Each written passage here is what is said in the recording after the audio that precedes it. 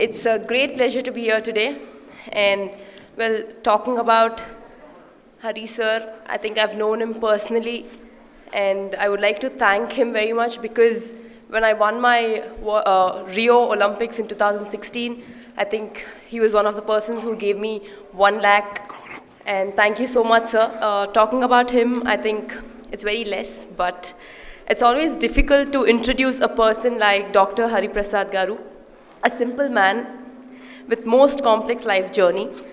I've had the privilege of knowing him both personally and professionally. His life has been all about unexpected. No matter how difficult a situation he faces, he deals with it utmost poise and resilience. He's passionate about everything he's done. And apart from cricket, education, love, work, family, personal development, or lifestyle, his dedication and his commitment are supreme. His work to truly live life to the fullest and led him to learn new things. Born to a middle-class family, life presented him with the best of opportunities. His school guided his growth as a multi-faceted person. He started playing cricket while he was in school and was definitely one of the most promising players of his times.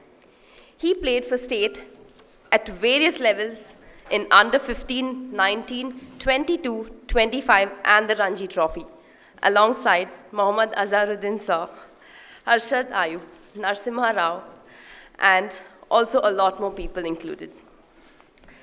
Well, many of them who went on to play for India. When he was at the peak of his performance of cricket, the unexpected happened and he gave up the sport overnight.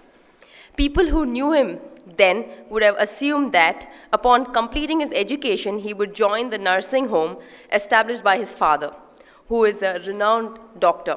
However, his personal life took him through a number of interesting phases. Having qualified and practiced as an anesthesiologist, he stopped practicing completely. From the being of a fit sportsman, he became unfit and unhealthy. His lifestyle has changed dramatically, swinging from one extreme to the other.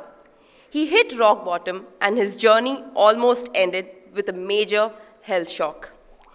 He did extremely well at each stage of his life and justified all his choices and decisions. But every time things seemed to settle, the earth beneath his feet would move, shattering everything around him. He breathed past all of his ease, using simply yet practical solutions which he derived for himself at each stage. Change has been the only constant in Dr. Hari Prasad Garu's journey.